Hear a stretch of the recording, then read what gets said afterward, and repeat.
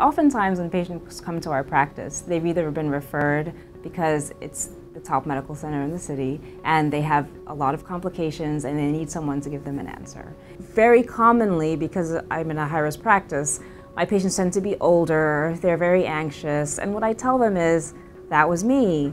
I had my son at 39 and my daughter at 38. I mean, they're 4 and 5 now and they're doing great, but it was a highly anxiety-provoking time in my life. And so I tell them that if I could do it, certainly anyone can. And our goal is to have healthy babies, you know, even at a later age, which is pretty common these days. A woman in New York City has a huge choice in terms of where they can deliver and where they can have their care. The reason that I tell my patients that I would prefer to deliver at Columbia and with New York Presbyterian Hospital is that you have a huge multidisciplinary team available at the tip of your fingers to really provide that excellent care. And so I welcome them when they come to the Columbia practice because we will find an answer for you.